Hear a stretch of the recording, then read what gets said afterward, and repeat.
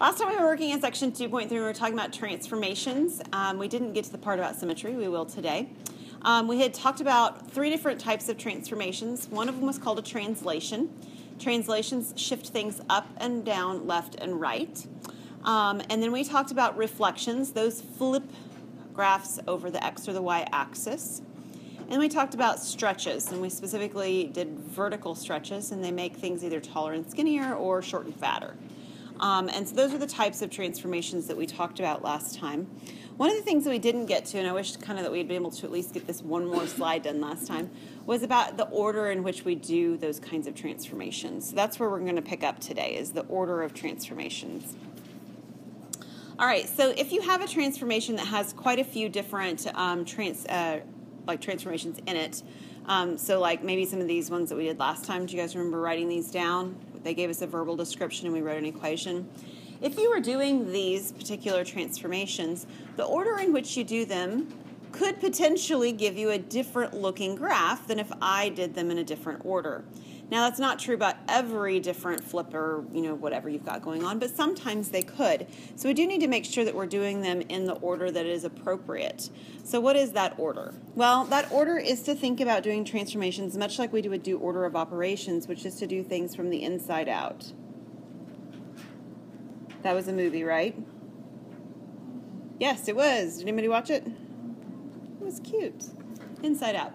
Okay, so what do I mean by inside out? Well, the inside would be inside the parenthesis and then moving outward from there, okay? So on the inside of the parenthesis, the way that this one is written is the minus h, right, with the x. Write it as minus h, write it as plus h. It doesn't really matter, but it's the value that's associated with the plus or the minus of the x variable, okay? And that's a horizontal transformation, or translation. So that moves things left and right. So in other words, we should move things left and right first if there is that kind of a transformation on our function. Reflections and stretches, those would occur next, because if you're moving from the inside out, the next thing that you would encounter is the times a at the beginning. Okay, multiplication before addition. So the times a would occur before the plus k. So what is the a? Well, if the a is negative, you're going to have some kind of reflection. If there were a negative inside with the x, you'd also have a reflection there to potentially deal with before you dealt with the one on the outside. The a could be a stretch or a shrink, right? Either pull it up and make it taller and skinnier or squish it down and make it short and fatter. So that would be the vertical stretch shrink. And then the last thing that you would do, number 3, is your vertical translation. That is moving things up or down. Now, some of these don't really matter so much the order of operations. For example, if you didn't have number 2, no reflections, no stretches, any of that going on, it really wouldn't matter whether you moved it left, right, up, or down first. Really wouldn't make a difference, okay? None of that's a big deal. But it's step number 2 that causes problems. So imagine if you shifted something up 3 units and then you reflected it over the x-axis. You reflected it down. Or you reflected it down and then you shifted it up 3 units. The graph will look different. It would be in a different location on your xy plane. So that's why we need to make sure that we're doing it in the same order, and the order that we go from is from the inside out. All right, there's one more piece of information in this section, and this information is about symmetry. There are 2 special types of symmetry that we're going to encounter. One is called y-axis symmetry. These are also called even functions. The other one is called origin symmetry, and these are called odd functions. Okay, so if it's y-axis symmetry or it's even symmetry, then this is basically a reflection over the y-axis. And what it actually says is that if you reflect over the y-axis, the graph doesn't change. That's what it would mean to have symmetry. And you've seen 2 graphs, at least, that do this all the time. This graph, what's the equation of that graph? Y equal what? X squared. Right, it's a parabola. Okay? And of course, very specifically, it's a parabola with the vertex at the origin and so forth. Okay? If I shifted this parabola to the right or to the left, it wouldn't necessarily work, right? For example, if this parabola looked like this, and I reflected it over the y-axis, the reflection would be like this, and it wouldn't be the exact same place that it was before, right?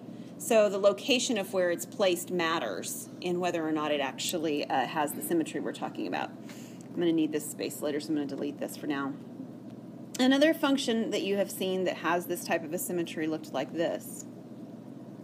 What was this graph a graph of? Yeah, absolute value of x. And there are ways that we can manipulate these, right? Like if we shrink these and stretch these, we're still good, no problem. If we move them up and down, also still okay. Left and right, not going to be okay. So you can't just look at an equation and say, oh, look, it's got an x squared in it, therefore it is, it has y-axis symmetry. You can't do that, all right? You actually have to look at all the pieces of the equation, and we'll talk about that in a minute. The other type of symmetry is called origin symmetry, or it's an odd function. And what this means is that if we do a 180-degree rotation through the origin or around the origin, we have the same graph that we had before. And the most common one that you see referenced whenever you see this is this one right here. Don't examine my graphs too very closely because I'm not trying to be super precise. I'm just giving a sketch. What is this an equation of? Does anybody remember? X cubed. Good. This is y equal x cubed. And if you imagine like playing like a board game where you have a spinner and you sort of put the brad that spins it around in the center on the origin and you spun this 180 degrees, it would land right back down on top of itself. Can you picture doing that physically? Because that's what it means to have origin symmetry. Okay? There's another one that we saw back in section 2.1. It's a similar graph. It looked like this. Does anybody remember the equation of this graph? What is it? Yeah, it is. It's x equal y cubed or y equals cube root of x. Yeah, that's another way of expressing it. Same thing. Not quite as common. We don't see it used quite as frequently. We will in a minute here use this piece, but this is another one. So obviously one way to sort of think about this is from a graphing standpoint. That's what I just drew, right? Sort of think about what happens on the graph. But sometimes it's really easy to look at a graph and think that it's got the reflection, but it's really not perfectly reflected, right? It's like looking at your hands, right? They're mirror images of each other more or less, right? But it's not perfect reflection. There's symmetry in your face, but it's not a perfect reflection, correct? So we want something that's a little bit more concrete than saying, it's pretty close. Pretty close doesn't always work in math, right? I don't want those NASA astronauts getting pretty close. It doesn't sound like a very good idea. So there's got to be a more concrete way of saying it really does work. And there is. There's an algebraic way that we're going to take a look at for deciding if a function is even or odd. So if a function is even, then we try to do this. We test what is f of negative x. In other words, if we replace all the x's in the equation with negative x and the function is even, it means that we will get the exact same function we started with. That's how we can know, beyond a shadow of a doubt, that we have an even function. If we replace all of the x's with negative x and the function does not change, then the function is even. And if you think about that from a graphing standpoint, that makes sense. This x value of 1 gives me the same y value as this x value of negative 1 does. And we could do that for every single x value. The positive x value and the negative x value all give me the same y value as long as they match the positive and the negative value after it, the constant value after it. All right, so that's what it means numerically or algebraically to be even. To be odd will mean that if I put in that negative x, testing the same exact thing, replace all the x's with negative x, this is actually going to change all the signs. I will get a negative f of x. And again, from a visual standpoint, we agree that this makes sense. If this x value right here gives me this y value, then the corresponding x value over here that's negative will give me the same y value, but the negative of it. Right? So like this x value that's 1 gives me a y value that's 1, but this x value that's negative 1 gives me a y value that's negative 1. Same value, just opposite signs. Okay? So we can test whether something is even or odd actually by testing this one little piece, just that piece, f of negative x. So that's what we're going to test to decide if we have even or odd functions, and we're going to test 3 of them. And obviously if something is not even and it's not odd, then we've got a third category, we call it neither. All right, so the question asks us, is the function even, odd, or neither? And we're going to test by plugging in negative x in the place of the x's. So everywhere I have an x, I'm going to put a parenthesis negative x. Okay? So right now it's just a replacement. Replace x with negative x. After that, I need to simplify what I've gotten, because my goal is to compare that to what I originally had, the original function before I replaced anything. So what happens when we multiply negative x times negative x times negative x times negative x, the first piece? The negatives become positive because there's 4 of them, right? I've got 4 negatives, so that's a positive. And then I've multiplied x by itself 4 times, so that's x to the 4th.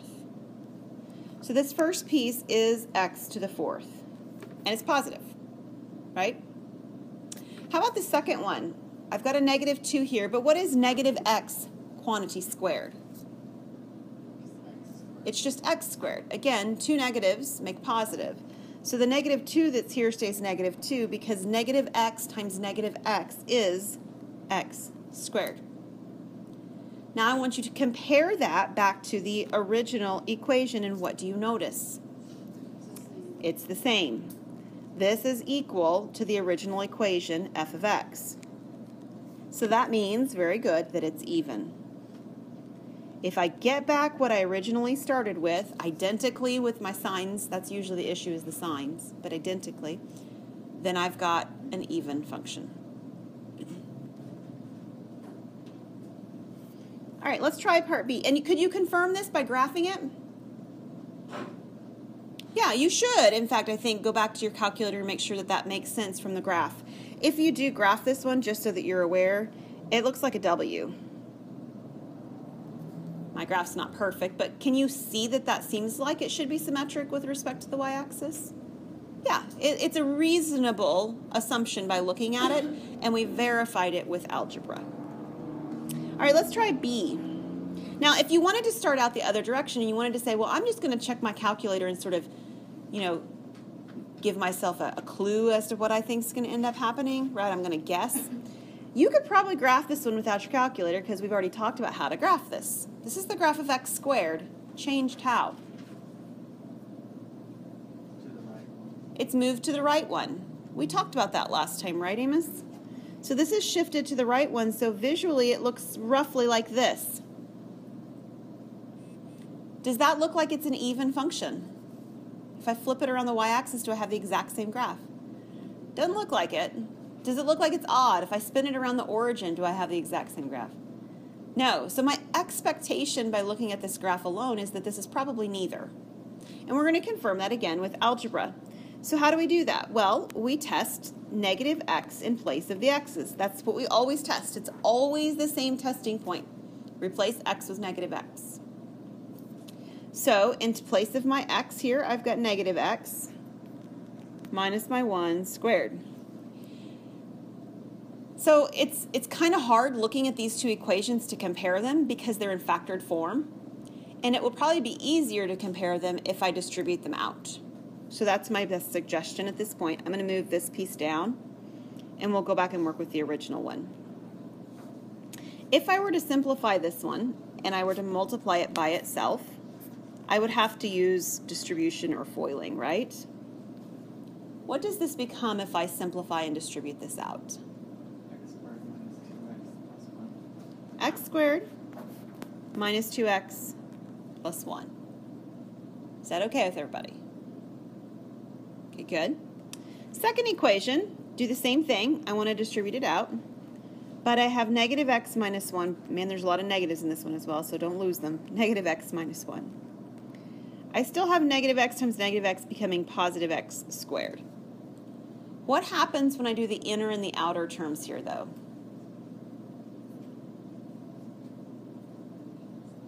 I get a positive, 2x, don't I? because I have a negative times a negative here. Let me use yellow. Negative times a negative here and a negative times a negative here. So this actually gives me a positive 2x. And then what do I get at the end? Plus my 1. So now we're going to compare these two. That is this one with this one. And the values are all the same, right? I have an x squared, I have a 2x, and I have a 1. It's the signs that are my concern. We either need the signs to all match, and that makes it even, or all of the signs to be backwards of each other, and that makes it odd. Okay? Well, what do you notice here? Neither are happening, right? The signs on the x squareds match, the signs on the plus 1s matches, but the signs on the 2x in the middle are opposite. Okay? So I don't have consistency here. I don't have all of them the same or all of them different. And because that's the case, this function would be neither, which is what we expected based on what we were looking at graphically anyway, right? That doesn't surprise us. Now, when you're doing this on a homework problem or a quiz problem, or if you're doing this on a test, what am I going to expect to see? Well, I'm going to expect to see the algebra.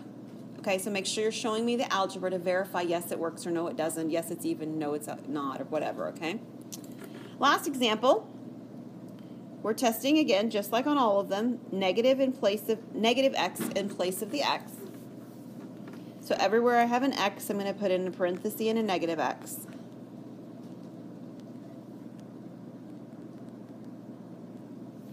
Okay, so let's talk about negative x cubed. What's happening when I multiply negative x times negative x times negative x? Do I get a positive or a negative? I get a negative. And I get the same x cubed that I originally had in my original problem. All right, the cube root's kind of funny. You know that you don't take cube roots of negatives, square roots of negatives. But cube roots of negatives, are they okay? They are. Let's give a quick example. If I had the cube root of negative 8, what answer would I get? Negative 2, not 2i. I's come about from square roots. But it's negative 2 because negative 2 times negative 2 times negative 2, 3 negatives, gives me the negative 8 that's underneath the radical. In this case, a cube root radical. Now compare that to this. The negative's out in front, right? What's the cube root of 8? 2. So what does this tell you about the negative either outside or underneath a cube root? It's the same. So if there's a negative underneath the root of the radical, a cube root radical, I could pull it to the outside of the radical and it wouldn't change the value, correct? So in this expression, I can rewrite this with a negative in front of the radical compared to the cube root of x that was already there. Now again, the goal is to compare the original function with the one that I just got. And what do you notice? It's odd. Why is it odd? All the signs are opposite, correct? Now, it's important to notice it's not because the positives all became negative. It's because they all changed. If the original function I started with had some negatives in it, and then they became positive, that would also count, right? Because the point is that they're changing. Whatever they were, they're different now. So this one is, in fact, odd.